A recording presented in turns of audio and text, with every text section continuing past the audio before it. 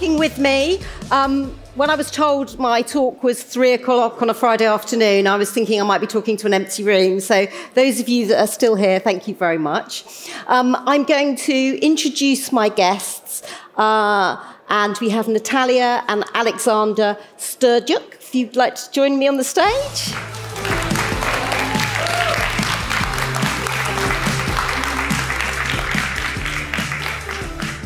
And Michele Garcia.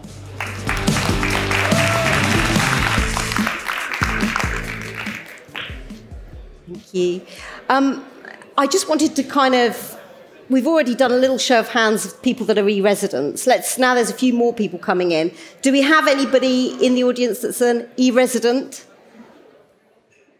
Okay, a reasonable number. Any people in here thinking of becoming e-residents? Well, you will learn lots during this panel about it. For those who don't know, this e-residency scheme was set up by the government in 2014 as a way of allowing people to set up their businesses and take advantage of the e-services that Estonia had been doing for many years beforehand. And it now has 92,000 e-residents and 21,500 businesses. So, I mean, it's been a success. And we are now going to hear from our panel about the things that they have found that benefited them from becoming e-residents. Michele, should we start with you? Okay. First of all, tell me a little bit about your business and yourself and where you come from. Okay, I'm come from Rio, Brazil. I am a marketing professional. I have been working with marketing for the last 12 years.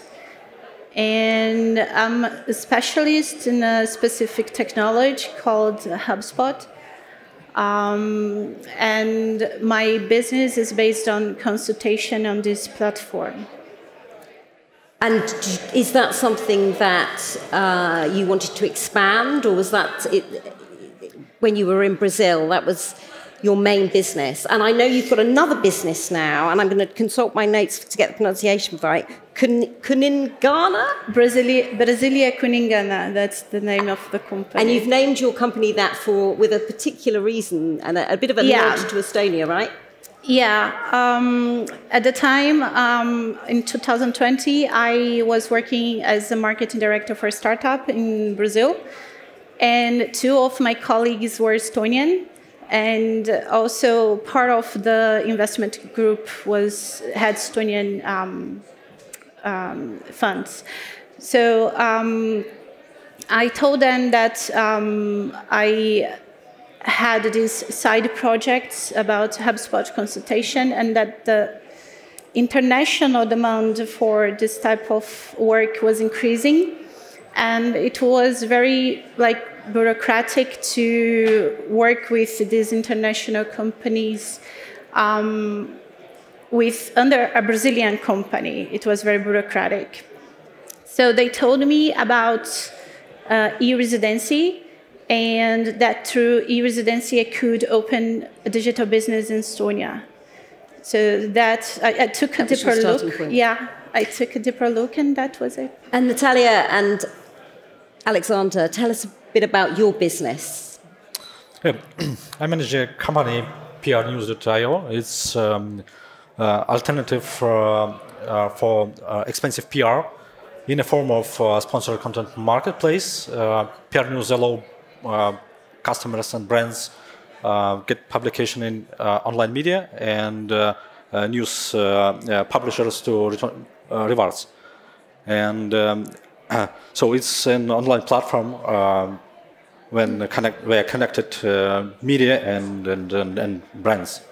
Yes, and the main point is that the main goal is cross-boarding, when people and clients from Estonia, for example, want to order placements in media of Africa, Latam, or other countries, and they can do it through our platform in 2 clicks in order to avoid these language borders, payment borders, etc. And that PR News help with branded content and media different countries.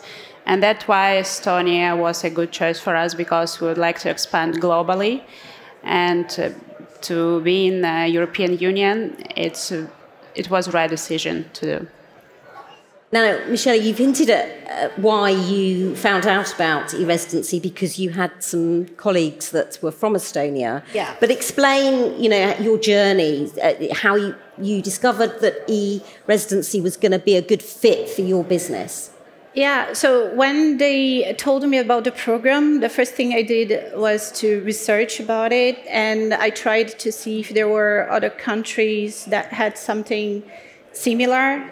And I found that the Estonian e-residence was the best solution for what I was looking for, which was having this opportunity of going to the European market. At the time I had a Brazilian company, but presenting myself as a Brazilian for some companies, this is something, unfortunately, I felt like that they see like Brazilians, Indians, Argentinians as like cheap workforce. So when you go to the market as an European company, it totally changes. So it's not that I had less opportunities, but I got more opportunities of increasing my income also. And I know that when you came to Estonia for Latitude, it was a very long flight. You had to go through quite a few changes to get here. In fact, actually, people in Estonia do seem to apologise a lot for the fact that it's a long way from anywhere else. Apologise for that. And the thing that makes me at home is that they're the only country in the world that apologises more than people in the UK about the weather. So, but in terms of setting up your business, that wasn't so much of a traumatic journey, right? Can you just explain how you sort of go about becoming an e-resident in terms of the practical steps you need to take? It was very, very easy because I started the process online. You just pay, I don't remember exactly at the time how much I paid, but it's a small fee. And I think I waited for less than 30 days for them to say, okay, it's ready, you can now come pick up your e-residency card. So at the time, they didn't have a pickup point in Brazil. So I had to fly over to Tallinn to pick it up. And you saw snow for the first time. It was like I came during the winter of 2020. It was still like some lockdown around. And for me, it was a very great experience because the town was kind of empty. It was like everything was, for me there to enjoy. And the weather here, like it's very dark during winter, so it was very exotic for me as well. And it was my first time with snow, experience with snow, so it was very memorable. Now, Aleksandr, you're a little bit closer in geography to Estonia. You come from Ukraine, and we'll talk about the Ukraine situation with businesses a little bit later. But in terms of becoming an e-resident, how did you find out about the scheme? And the same question I put to Michele, how did you decide that it was the right thing for you two guys? Yeah, we launched PR News in Ukraine, but before we chose Estonia, we set up a company in Czech Republic, and it was so hard to manage it remotely. It was really a problem because I have a lot of business trips to Prague. I really love Prague, but it's not convenient to make so many business trips. And my brother sent me a link. You can see that Estonia has some e-residency program, and I'm submitting an application and make some payments fee. And after 2 weeks, I received an email from police department that about a new stage. And after maybe 2 or 3 weeks, I'm going to Kiev, Estonian embassy in Kiev. And I received the card, and I remember this day when I make a picture and send it in our corporate chat. and they say, "Oh, guys, today we can do something amazing." Yes, and so you start. this day I was setting up a company and opened an account in, as I remember, some fintech services. And and we received the first payment after maybe on the second day. So it was really useful, and we managed company for 2 years from sitting in Mykolaiv in the south of Ukraine, and yeah. And Natalia, just give us a bit of a flavour of how easy it was to do business in Ukraine before the war, and if you're still in touch with businesses that are based there, how that's changed since February the 24th. Well, it was easy, but we have to have a bank account in a European country in order to receive payments from our clients abroad. As we also work with publishers, we have to do payouts. And as we work with press releases, which live 24 hours, unfortunately we can't wait for like several days when the payment goes to our publisher, and after that he would publish an article. And in that we have to find a way through E-Residency to manage all these payments. About the business in Ukraine, we're really very grateful to Ukraine because it was now so easy to make business there because of the some crisis, etc. As we're a bootstrap company, but it gives us that strength. And then when we came to any other European countries, where each problems we just feel like, oh, it's challenges, it's not problems. And you've got a special scheme going in your business to help Ukraine at the moment, haven't you? Do you want to talk a bit about that? To help Ukrainian media? Yeah, with the media specifically, which I think is an interesting thing. We launched a program as we operate with over 5,000 Ukrainian media, and after the war started, we do understand that they need support. And due to that option that we have a lot of payment options in our marketplace, so that people from China can proceed payment with Alipay, with other bank transfer and a lot of currencies. We launched this program like Support Ukrainian Media. It's similar like Airbnb or Booking did, when you do not have to live in the accommodations, you do not have to publish an article in Ukrainian media, but you can donate. Also, we decline all the commission fees as we have service fee as we operate as a markeuplace. We decline it for all the Ukrainian payments as a donations, and we we collect 35,000 euros by customers who ordered this advertising. So yeah, it's really nice. Yes, because each day, unfortunately, we got messages from our partners, Ukrainian media, "Hey guys, do you have something for us, like an advertisement, etc." And we do understand that we have to support them because we have that, we have that European clients, the clients from other countries, and that way we can help them. Yeah, and you mentioned that final stage to become an e-resident, you have to actually go somewhere to validate yourself, and you did it in the Kyiv, in the embassy. We were talking before the panel about whether the embassy is still able to process that, and I guess the answer is that they've probably got more important things to think about. So what do Ukrainian businesses do now if they want to sort of become e-residents? Is there any sort of second option for them? What's the situation? A few of my friends who are developers or IT guys, they have a E-Residency card, but they do not create a company before the war.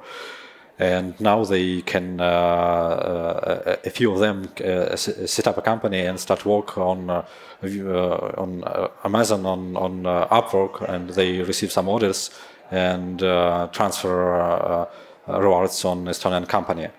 So in this case, the residency digital sign-in is helpful for them. Mm-hmm. I wanted to also bust a few myths about the e-residency scheme. Some people will think that perhaps becoming an e-resident, setting up a business in Estonia, has tax benefits. Can you explain, whether that's the case and how you're sort of, without going into too much detail, how the sort of tax works for your particular company? First of all, we should understand the Estonian tax. It's not some tax heaven, and it's not cheap, but it's a really unique tax system, as you can reinvest your operation funds. And as a bootstrap company, we can reinvest in our business processes without paying tax. And in this case, it's helpful for us.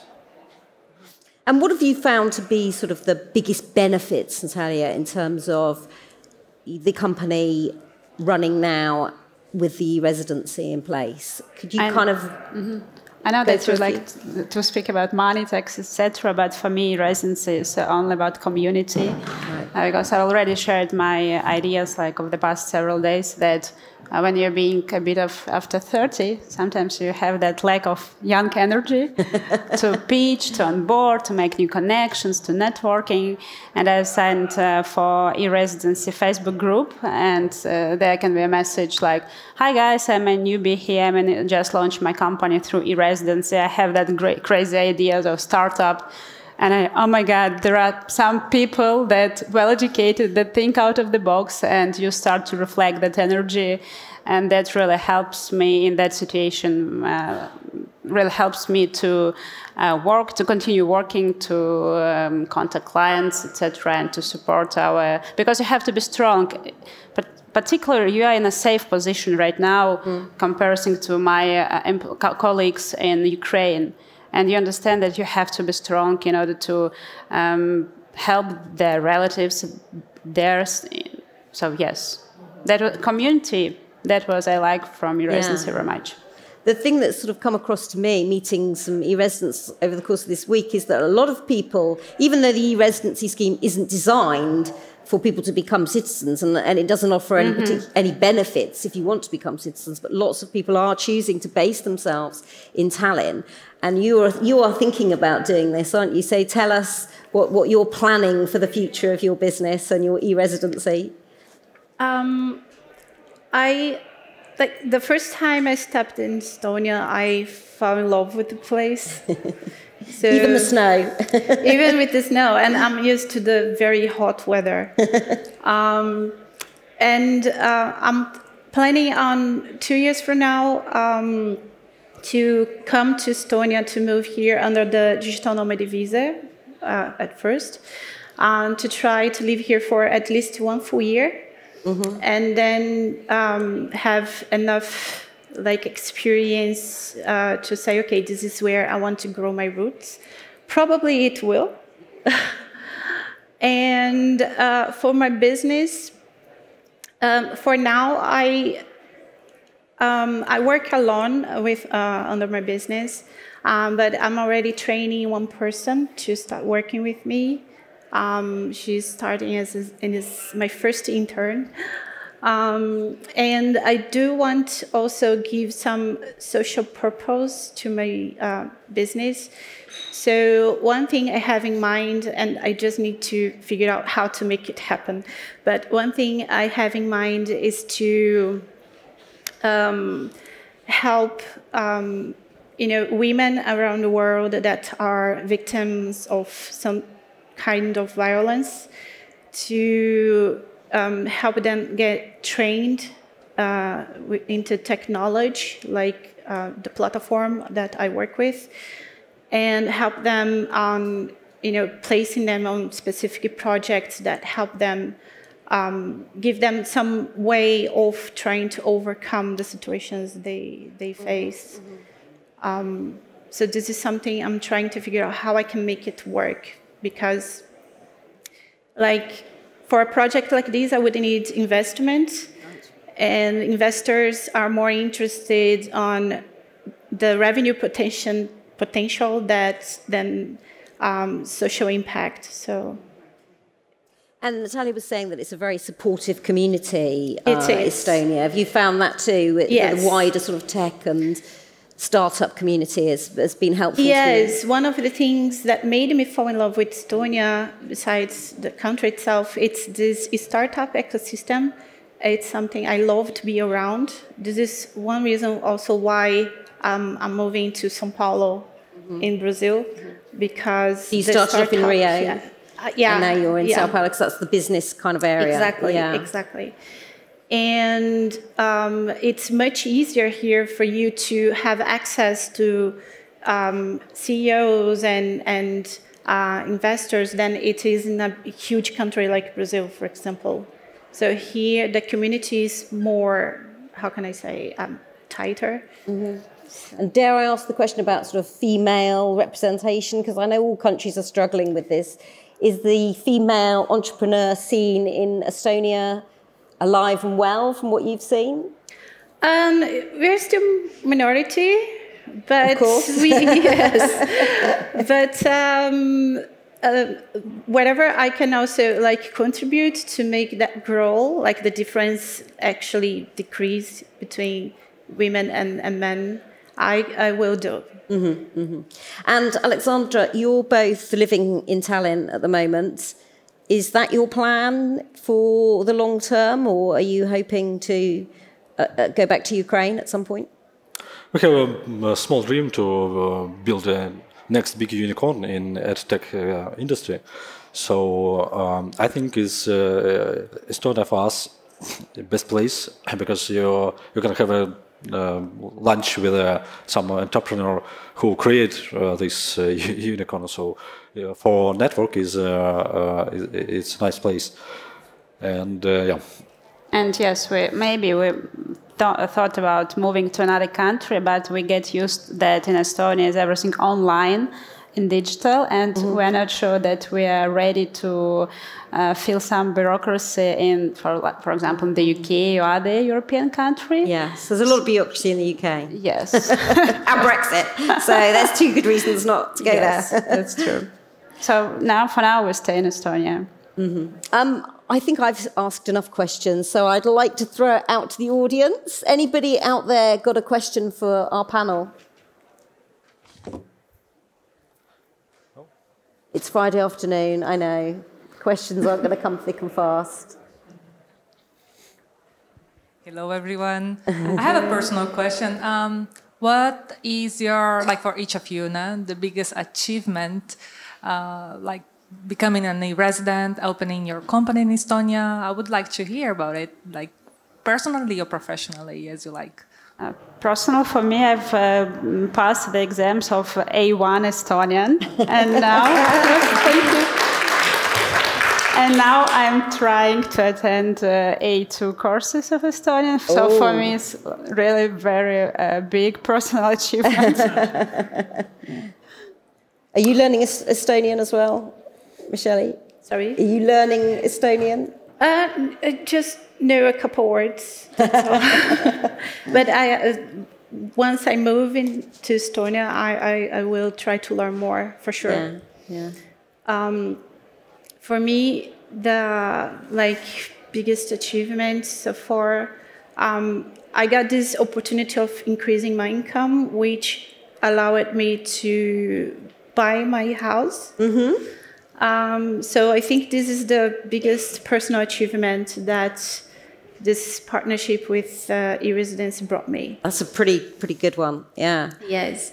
And professionally, this is my first time speaking at an You've event. done brilliantly, yes. Yeah, second actually, but then I stage this is the first time. Michele was really nervous until she found out she was going to have a chair, and then she calmed down a little bit. Yeah. Now, when I, at the beginning, asked for a show of hands about people thinking about whether to become an E-resident, we only had one person that put their hand up. But if you were going to advise people about the process and, say, a piece of advice for anybody thinking about it, what would that piece of advice be? Should we start with you, Aleksandr? I think that the advice will be do it.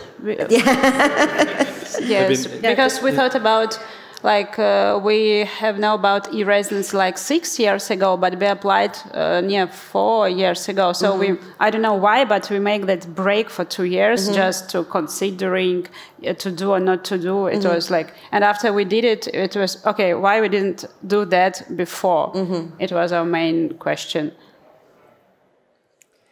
Would you have any extra advice? With the relocation, maybe, yeah. We start to think why every day you ask some questions. For yourself, yes. Yeah. Mm-hmm. And speaking about language, my 66-year-old daughter, she going to kindergarten and she teach me some Estonian words, numbers and colors. It's the best way to learn from children, right? Yeah. Michele, would you have any words of advice to anybody that was thinking of becoming an e-resident? And do you see many people, friends and business people that you know in Brazil thinking of doing that? Because now in São Paulo there is a pickup point, so they don't all have to make that journey through the winter to come to Tallinn to become one. And are you finding people showing interest? And what would you say to them? Well, I would say like go for it, but like Brazil is a huge country, so I think we still need like more publicity there about the program. But since I started as an e-residency, I got some friends interested, asking questions and everything. But I think none of them yet apply it, but they are planning on. And you talked earlier about the problems with setting up a business in Brazil. Just tell us a bit more about that. You touched on it, but is it a really bureaucratic process, or what are the real sort of issues if you want to become an entrepreneur in Brazil, and a woman entrepreneur? It's like Brazil is very bureaucratic, but with time it's becoming less, but it's still very bureaucratic. The process there is more about like taxation, so it's much more complex than Estonia, because Estonia you have like a flat rate and that's it. In Brazil you have like so many exceptions and so like many specific services that go under this rate or that rate, and also working with international clients as I do, it's not, how can I say, very profitable.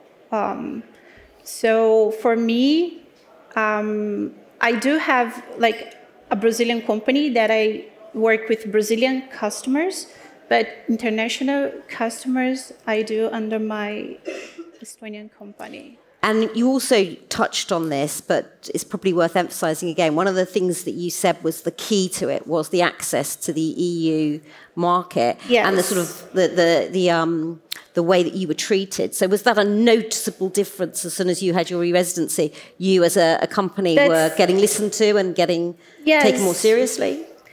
Yeah, for sure.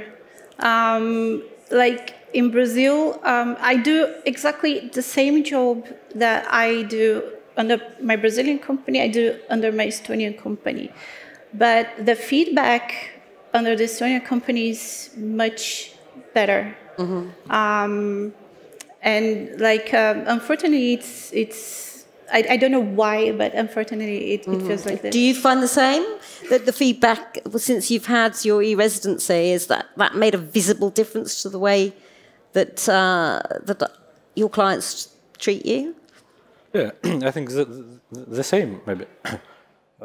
Yes, I would add to Michele that as being Brazilian, being Ukrainians, like the same. When you speak to clients, like, where are you from? Ukraine? Okay, I will think later. I will let you know, buy products from you. And when you say that you are from Estonia, okay, it's Northern Europe. Okay, I also share this story, but we have a Zoom call with a client from Canada.